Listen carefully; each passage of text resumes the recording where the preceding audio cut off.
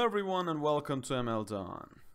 In the previous video we talked about the perceptron training rule, and we ended our discussion with the fact that as amazing as the perceptron training rule was, there was one major drawback to this amazing training rule, and it was the fact that when the training data is not linearly separable, the perceptron training rule failed to converge to any solution.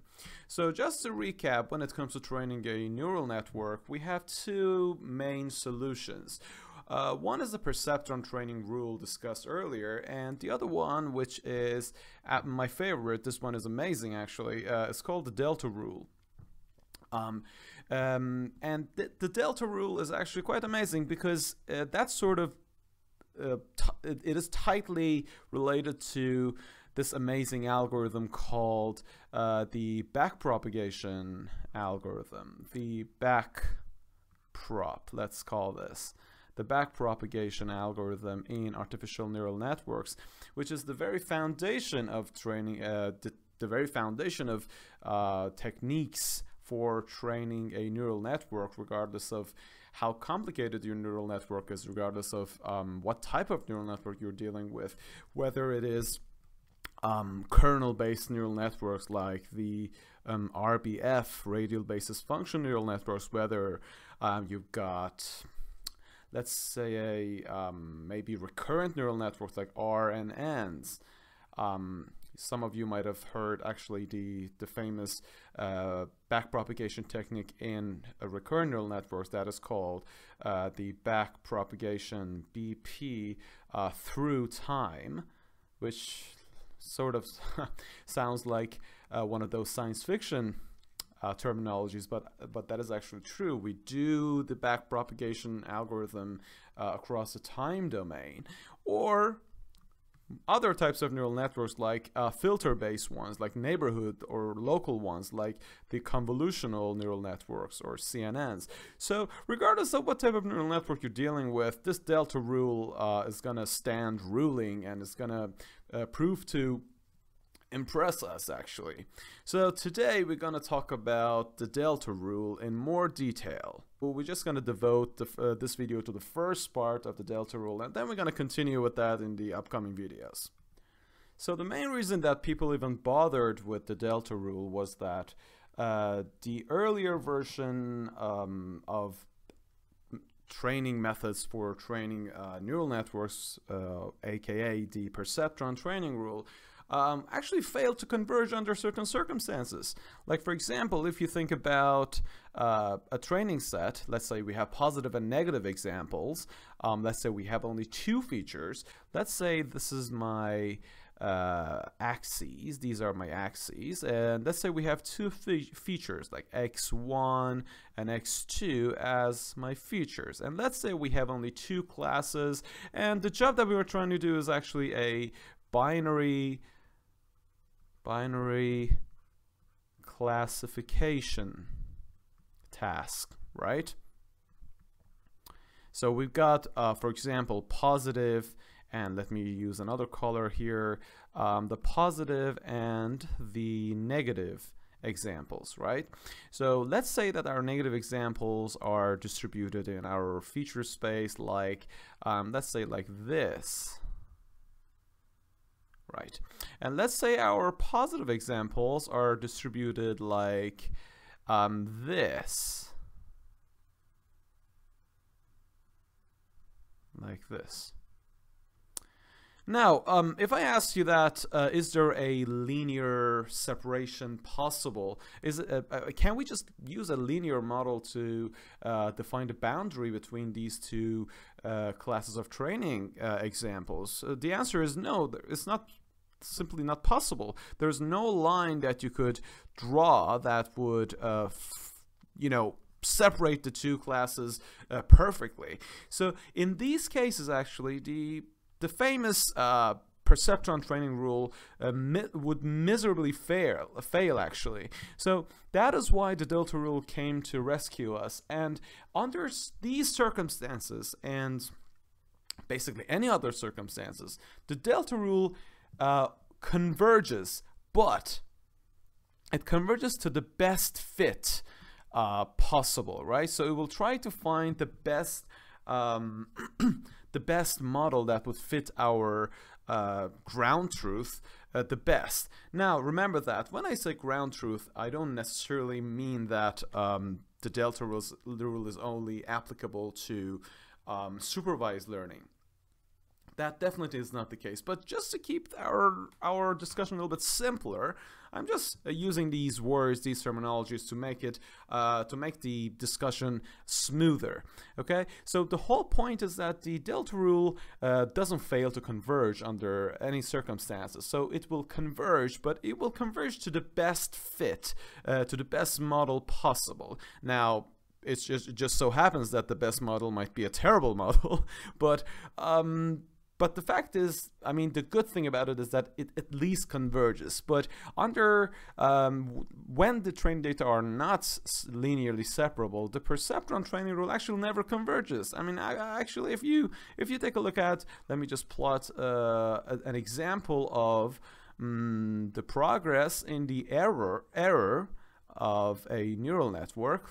Let's say we have some number of epochs. For example, let's say the horizontal axis shows us our epoch number, and let's say the vertical axis shows our error. Now, if a network was training properly, was being trained properly, the error, let me choose red, the error would behave, I mean, the error would just go down as training progress, something like this. You might have some oscillation like that, but the general trend would be like this. So there is this gradual reduction in your error, and that would be a model that is behaving very nicely. But the problem is that if you have like this example over here, if you have a case where your training examples are not linearly separable, then you have a big problem if you're going to use the perceptron training rule, and you're just using a perceptron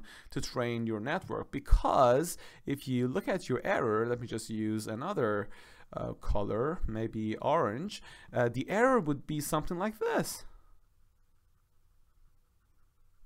There is no hint of reduction or anything, so it fails to converge, as simple as that. So that is why, long story short, we are resorting to the popular Delta rule. Actually, one of the reasons that the Delta rule is being applicable in these under these circumstances is this.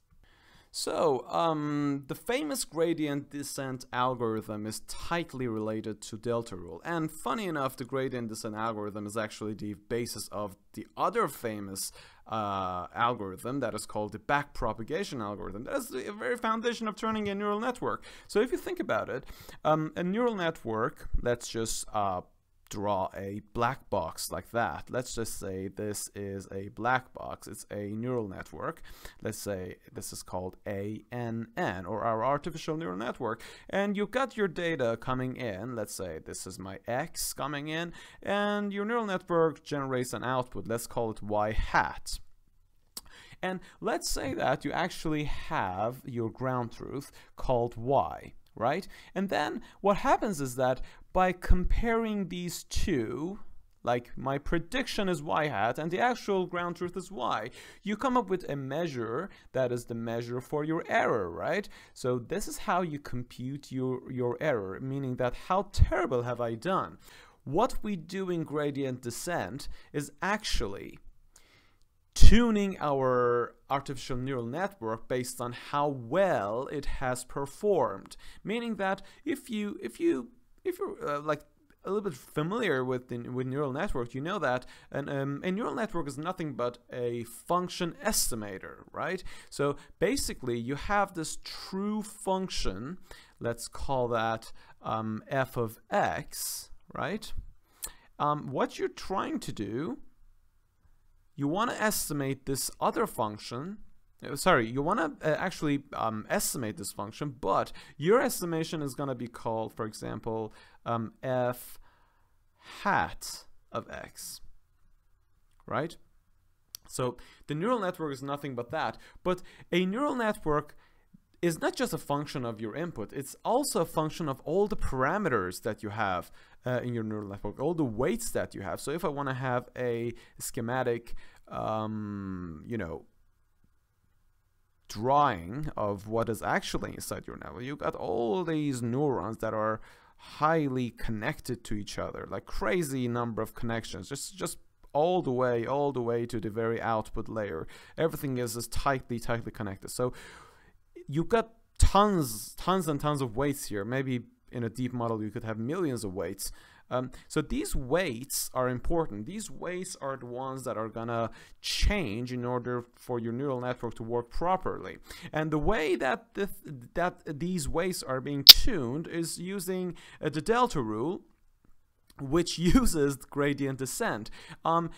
This is not a course on gradient descent, but to give you a very short description of what's happening here is that your error E over here, actually you want to minimize that, right? So what you do here is that you take the partial derivative of your error with respect to every one of the weights in your neural network, every one of these weights. Let's just say with respect to Wi, right? And what this means is that how much would the error change if I change my Wi just a little bit?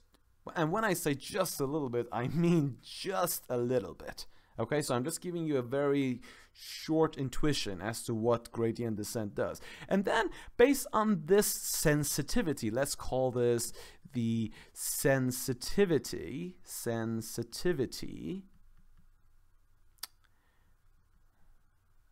Okay, for some reason this thing is malfunctioning, but it looks like it came back to normal. Sensitivity of my error, of the error with respect to Wi, the parameter Wi, right? So if I know how sensitive the error is with respect to Wi, then it will tell me how should I change my Wi, meaning that the new value for Wi would be the old value of Wi plus something. Now that something has something to do with how sensitive my error is with respect to Wi. So it is actually a function of this partial derivative that I showed you earlier. So that would be something along the line of this, okay? So this guy over here tells me how should I change Wi so that the error would reduce. So as the error reduces, it means that my training is happening successfully. And actually, this principle can be used in any type of neural network, regardless of how deep the neural network is. For example, let's just get rid of all these scribbles. There's something called, well, the back-propagation algorithm. What it does is, it is back-propagating something through the network. So meaning that after you generated your y hat, the network would measure the error, and then it back-propagates something. And what does it back-propagate? That thing is the thing that we just actually talked about, the sensitivities. It just back-propagates the sensitivity of the error with respect to every parameter in your neural network, every Wi, right? So this is the thing that is being back-propagated. So if this is your neural network, this is the thing that is being back-propagated throughout your network, so that every W would tune itself, would change with the sole goal of minimizing your error. So the whole job is to minimize the error. But let me tell you something. A neural network is nothing but a function estimator, right? So we're trying to estimate the ultimate f. But if you want to have a better understanding as to what is inside a neural network, so if I want to make a bigger black box so that I could have some room to show you what's happening. What is happening here is that we got this first layer, right? And then the second layer, and then the third layer, and so on and so forth until we reach to the very final layer that spits out the ultimate output y hat for us, right? So that is the ultimate y hat here. Now, what is happening here is that your input comes in from here, right? So x would come in here. It will, in the first layer, what happens is that it will go through some mathematical, you know, transformation. So if I want to call that mathematical transformation f, so x will go through f. Okay, so let me change my color here. So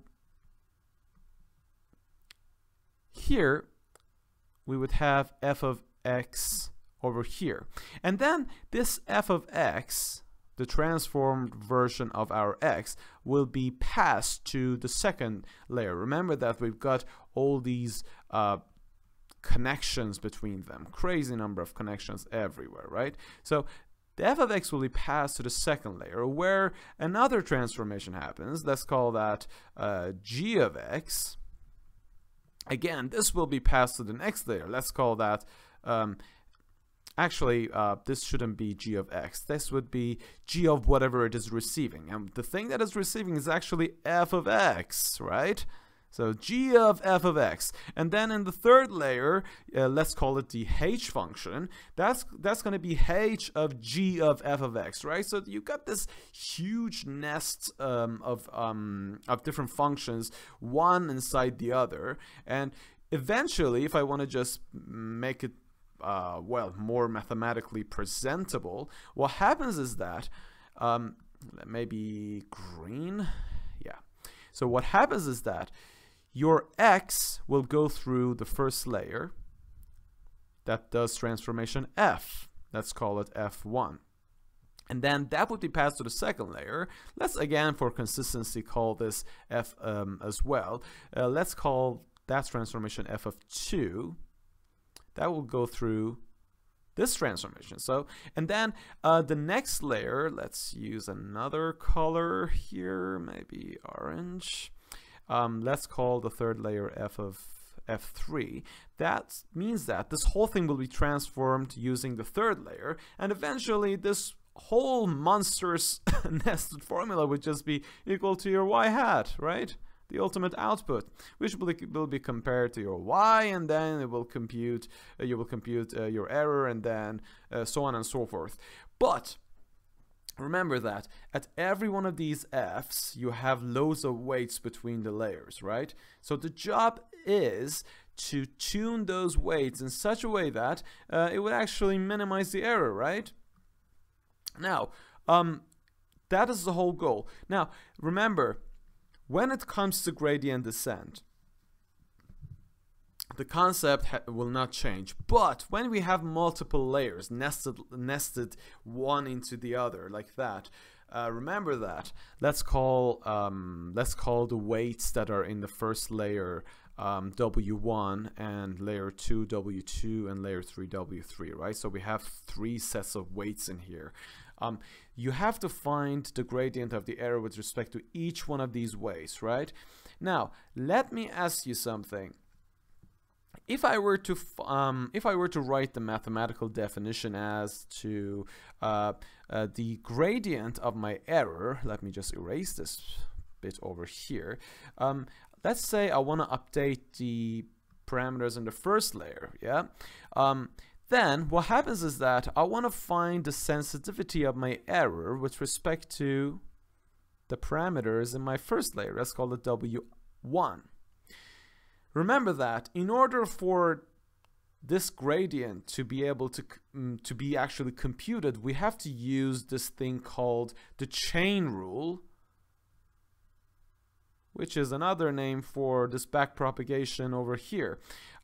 Using the chain rule, we're actually backpropagating this sensitivity all the way through our neural network, through the third layer, through the second layer, through the first layer, to start to see our W1 in the first layer, and to be able to touch it, to be able to change it, right? So with the chain rule bit, what happens is that you will have to say, okay, I don't have immediate access because to our W1 because I'm on the outside of my neural network. So what I have to do is, what I do have access to is my f3, right? The f3 function. So I'm gonna take the derivative with respect to my f3, and then f3 has an immediate access to f2, and then f2 has an immediate access to f1.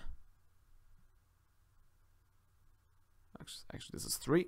So f2, the partial derivative of f2 with respect to f1. And finally, f1 has a direct access to w1. Right? You see all of these chained together? That is why they call it the chain rule, meaning that in order to find the partial derivative of error with respect to w1, I had to go through a chain of functions all the way to the first layer, right?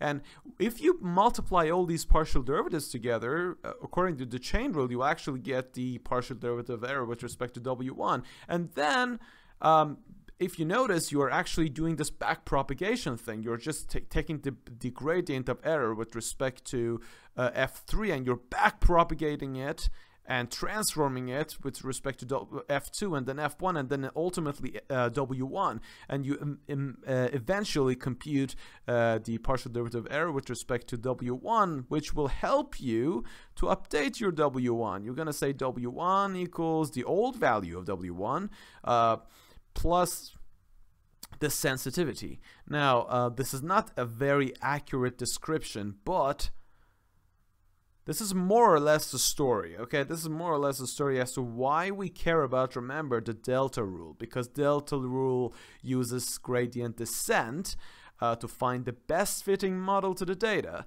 And gradient descent is very interesting because it is the foundation of the very famous algorithm called the back-propagation algorithm. So if you understand the Dlata Rule, that's my whole message. If you understand the Dlata Rule, you can actually govern the ability to understand how you could train different types of neural network, and that is amazing. That is what I'd love for you to be equipped with. So in order to understand the Dlata Rule in a more visual sense, what I'm going to do here is actually what Tom Mitchell did in his famous machine learning book.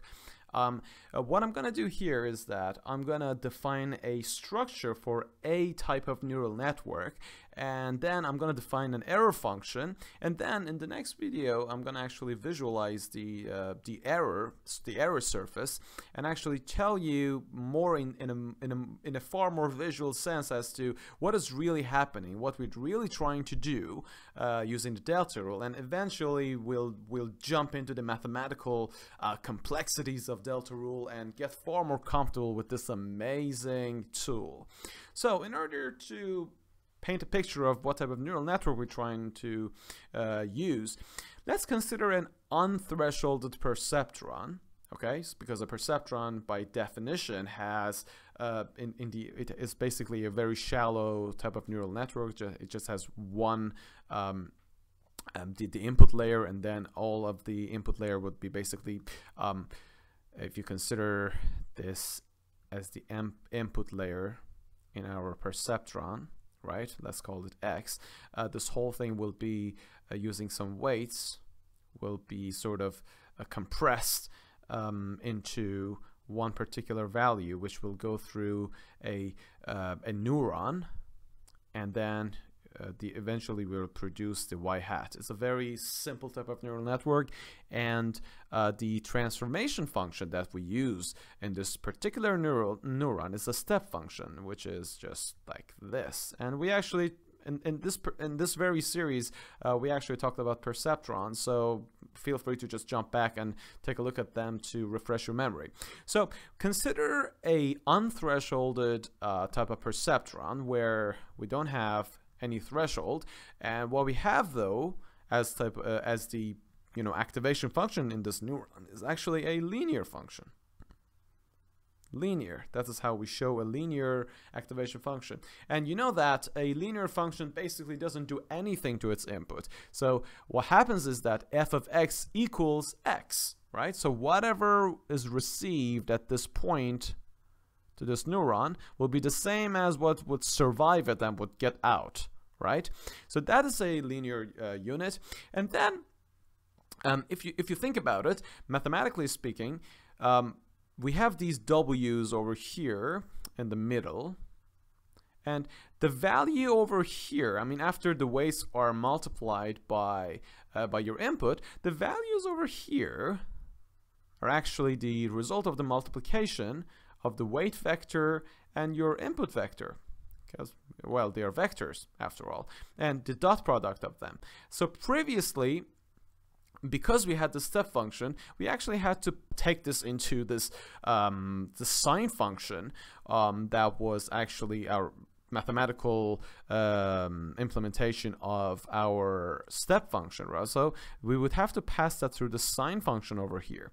But what we're gonna do now, because it's a linear function, it means that the O, or the output of our network, which is over here,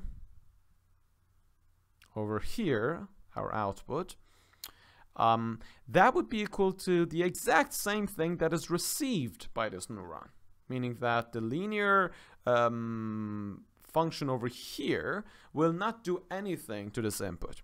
Because ultimately we want to find a training rule, which is our delta rule. We want to come up with a proper rule that would tell us how we should change our W's over here, the W's over here, so that the ultimate error in the output would be minimized. In order to do that, we actually have to come up with a definition of an error, right? So we need to measure for the training error of a hypothesis, and our hypotheses are our weights, right?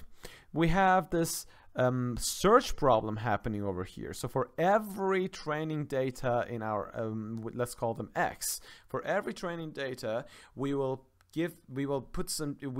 basically apply some changes into our weights, and with the sole goal of minimizing the error. So what happens is, implicitly, I'm telling you that you have this huge search space. Let me call that the hypothesis space. Again, we have a very nice set of videos on hypothesis space and the search of hypothesis space, spaces in the, I think, the first category, or the very first videos of this channel. So I invite you to just take a look at them to refresh your memory about hypothesis space. But just to give you a very small and short introduction, we have this huge space. We call this the hypothesis space. Let's call it H. We've got loads of weights just floating in this network, in this space. So we want to find the weight, the one that would make the error as small as possible. We're looking in this whole space to find W star. And the way we do that, we're going to use Delta Rule, which is going to use gradient descent to figure out the sensitivity of error with respect to all the weights in our network, so that they will finally converge to this W star after we keep changing them. So when this W star happens, when our weights are actually equal to this or very close to this, our error, or let's call that the training error,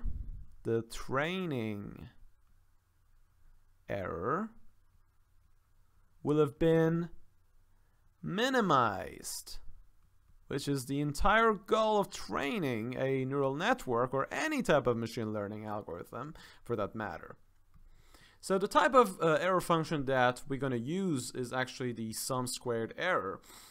What happens here is that, let's say that you've got D, capital D, which is all of your training examples, and every D is the index for every one of the training examples in your training set, capital D.